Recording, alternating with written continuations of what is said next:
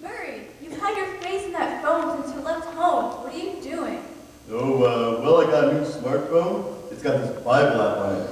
Ever since I figured I'd learn about the fruit of the Spirit, it would behoove me to learn about the Bible more, which I'll learn better. So which fruit are we studying now? Well, since love didn't work out for me too well, I had to learn the hard way. Figured I'd move on to patience.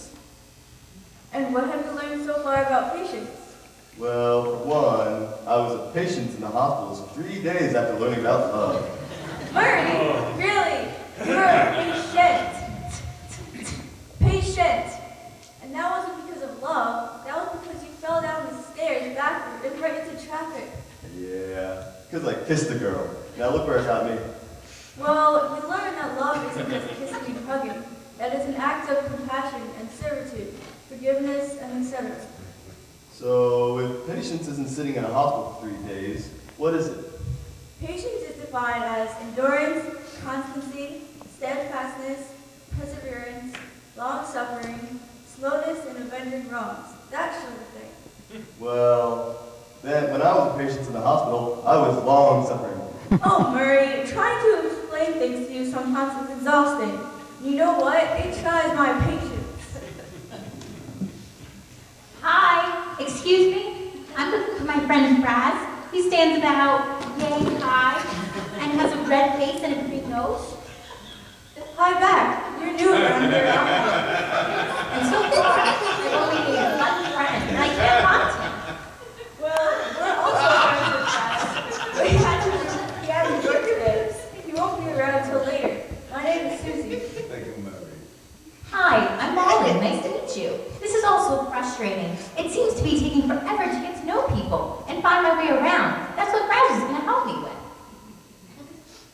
Well, Murray and I can help you with that, right, Murray? Hi, I'm Patience. Will you marry me? I'm Murray. Will you marry me? Murray, you can't ask someone you just met to marry you. Just calm down and let's all get to know each other. Jeez.